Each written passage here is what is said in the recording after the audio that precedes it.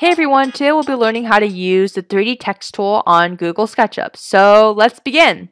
So first of all, we are going to need a large set of tool palettes. So let's go ahead and do that. So first of all, we're going to have to go up here to the SketchUp bar and we're going to have to click View. Once you click on that, a whole bunch of options should show up. So we're just going to hover over tool palettes up here and we are going to the right and we're going to click the large tool set. And what this does is that it just gives you a broader amount of tools that you can use for your Google SketchUp.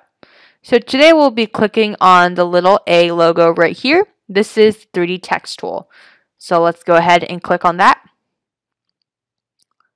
Once you click on the 3D text tool, a box should show up with a text box in the middle. So this text box here is for you to enter your text. So I'm just going to give you an example here. I'm going to type A, B, C. And then now we go down below to the settings and configuration. So we have our align here.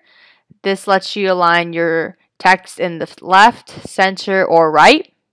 So I'm just going to leave it at the left. And over here we have our different varieties of fonts. You can choose whichever font you want to customize your text. So I'm just going to go for this one right here. So once you're done with your fonts, you exit out.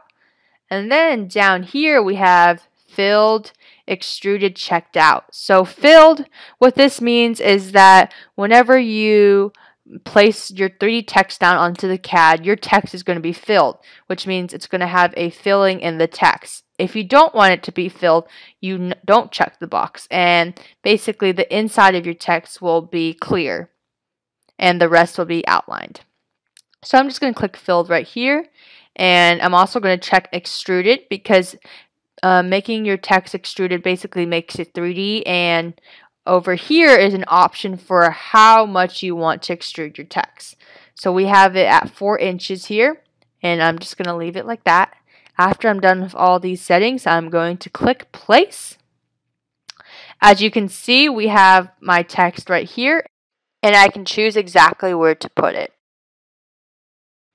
Well, that's it, guys. It truly is that simple. I hope you enjoyed learning how to use the 3D text tool on Google SketchUp, and thank you for watching my video.